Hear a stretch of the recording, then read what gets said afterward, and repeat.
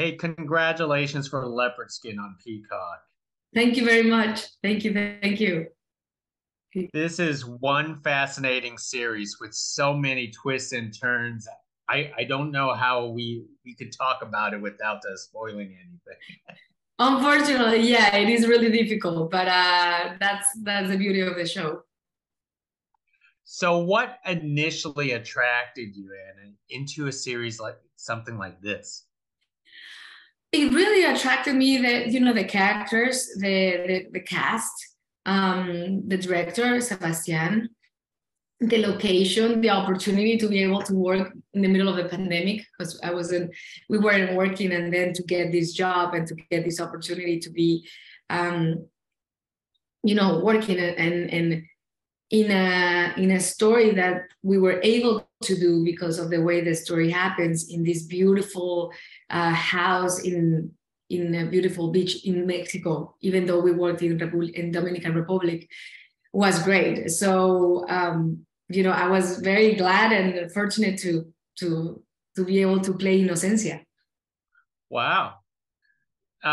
Tell us about your character in Inocencia because she's an interesting, mysterious character, but she has a good heart.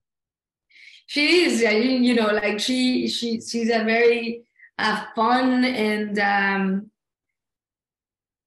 interesting person, even though she has her things. She's been recently fired, and also from the house. She used to work in the house forever. She grew up in that house, so she loves the people that live there.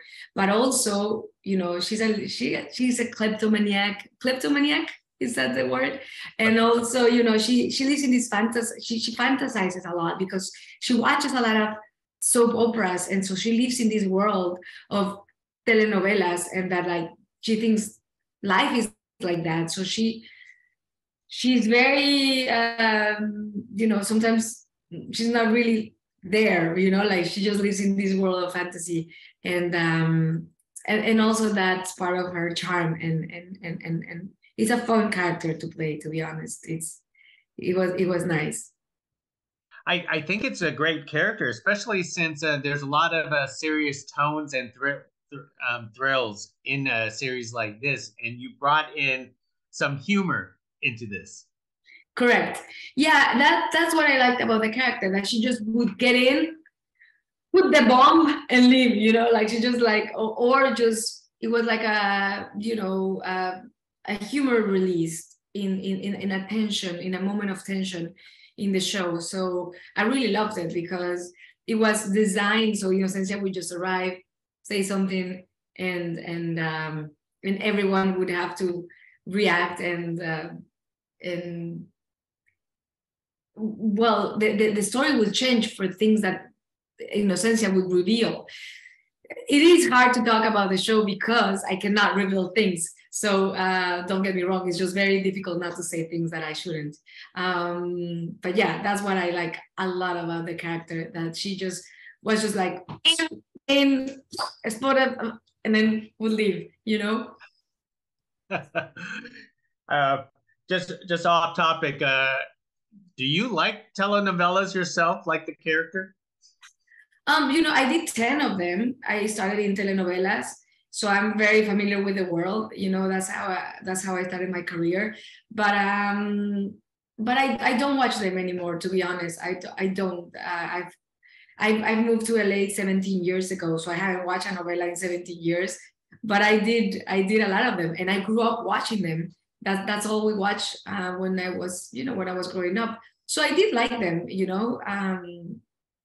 But I wasn't, like, obsessed with them like my character is. What do you think about fans who really love these things, like the character? Like, the novelas is so it takes you out of your world. It takes you out of your problems, out of, like, and it helps a lot of people just to don't think about their problems or what they're going through.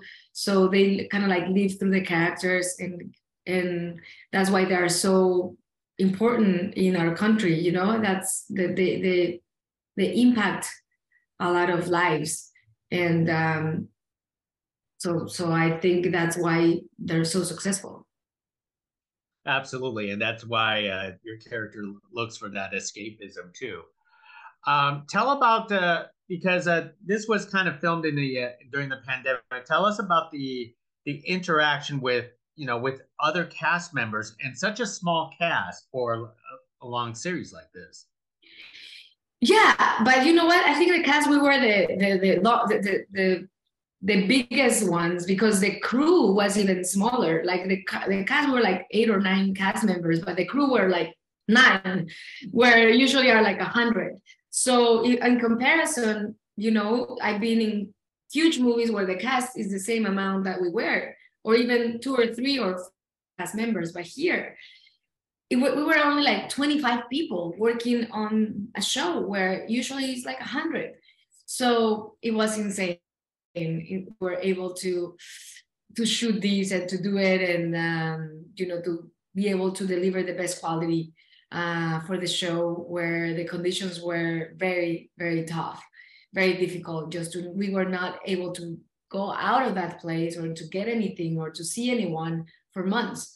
So, but at the same time, that was beautiful too, because the relationships are stronger, and the memories too, and also you're more focused in what you're doing, and yeah, so it has its pros and cons.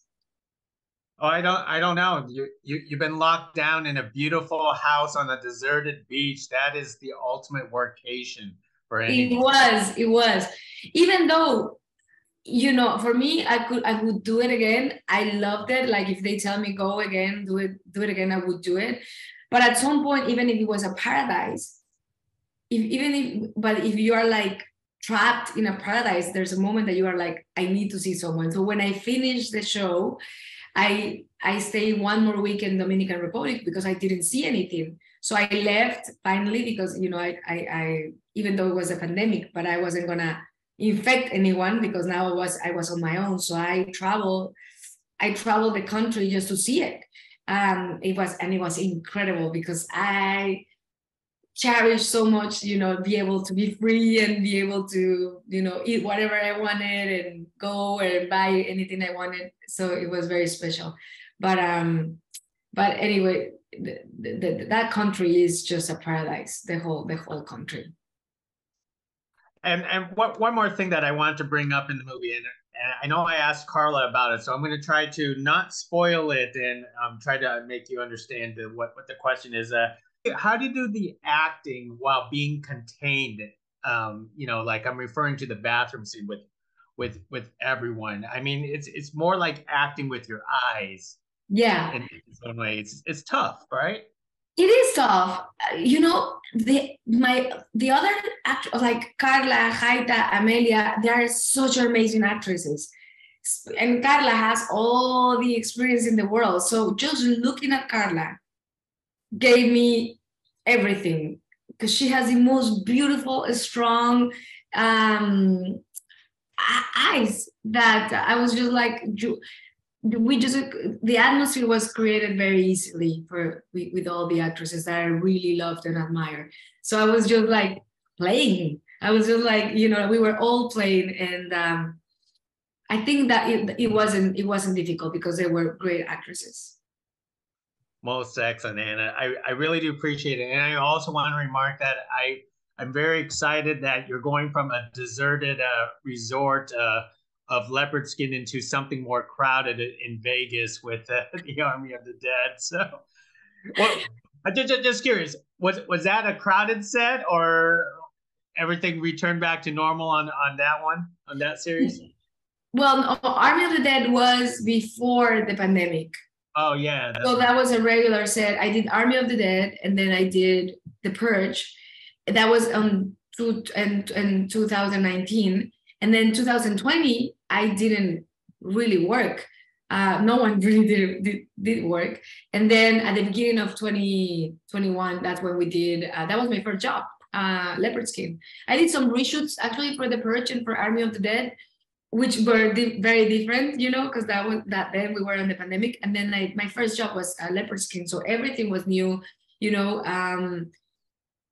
And if it wasn't for that, it would have been nothing being released right now. That's why I think there's so many shows like White Lotus or Leopard Skin, or that show on Peacock, I forgot the name also, that it happened on a resort, in something where, you know, the whole cast could be in one place. So that was the only way we could tell stories. Well, I'm glad you're still telling stories and everything's starting to return to normal. Anna, thank you very much for this conversation. Thank you so much.